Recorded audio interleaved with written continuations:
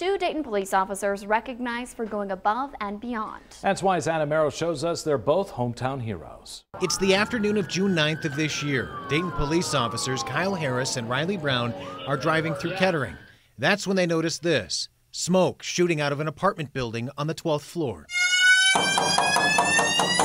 Police say without hesitation, the officers call into dispatch, then go to the building themselves. They find a staircase, make their way up to the 12th floor. The officers go down the hallway, knocking on doors, letting people know what's happening. Get out! The building's on fire! Get out!